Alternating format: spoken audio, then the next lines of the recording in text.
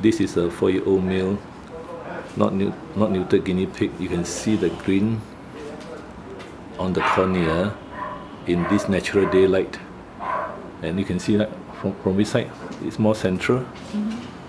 It's more central. Now the green is due to the stain, fluorescent stain. Now when fluorescent stain is applied, if there's an ulcer in the cornea, it becomes green. It shows a green, and this is a very good test. And you can see it's not the whole cornea on the left eye. It's on the right eye now. You see, turn the head a bit to on the right side, on the right eye. On the right eye. Just hold the nose a bit. Then just turn the body. Is not okay. Let me just focus on it. Now on the right side, you can see it's more cloudy, and the green is not so obvious because it's been a long time. The ulcer has healed, but it's almost 100% of the cornea, so it's white.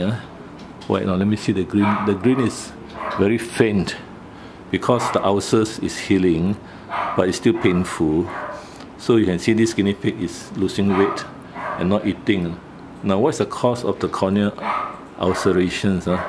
So of course the first possibility is the dust from the hay ball.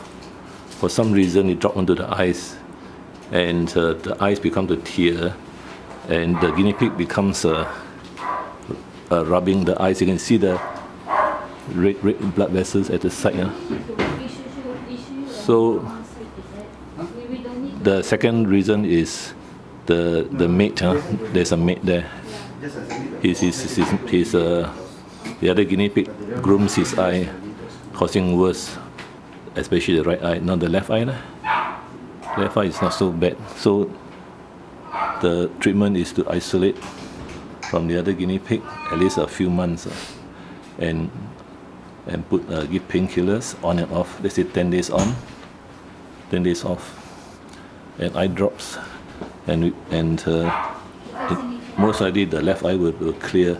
Now there's one white spot which the owner said was not there before on the side there, near the 3 o'clock. No, 1 to 3 o'clock on the side. The white spot, it looks much like a deposit of lipid deposits, or it could be due to other reasons. Because you wouldn't know it was there before or not. You wouldn't know. Now you compare to the other eye. Just turn the back side. No, turn the back side already. You compare to the other eye. Is there any white spot there? There might be on the ring there. There is, but there's iris. So isolation, clean air environment, no dust, no hay, clean hay to be put on the floor of the cage.